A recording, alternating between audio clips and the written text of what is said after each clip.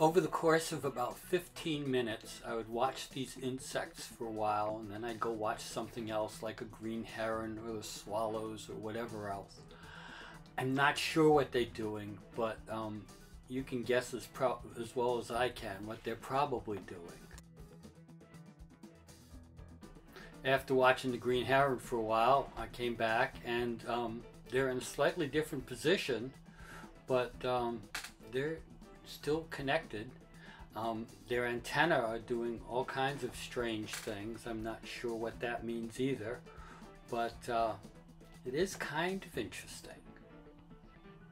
I think there are other insects flying by all the time, and eventually you see some little insects or something on the surface of the water. Here, one of them heads off, and the other one is now by itself for a while, though all the other things are going on around it. And eventually the other one will come back.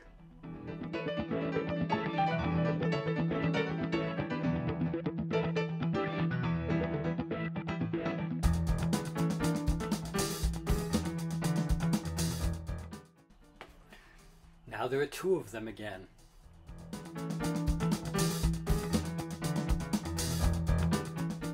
This thing with the antenna is just really interesting. No explanation for that at all.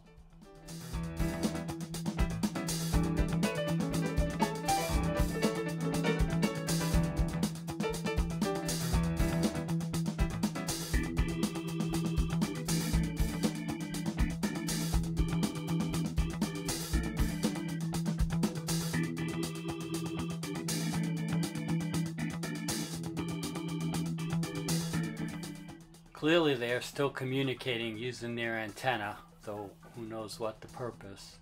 Also in this clip you're going to get to see some more of the insects moving around on the surface. And then eventually the one on top leaves, and we end it there since we don't have any idea what's going on anyway.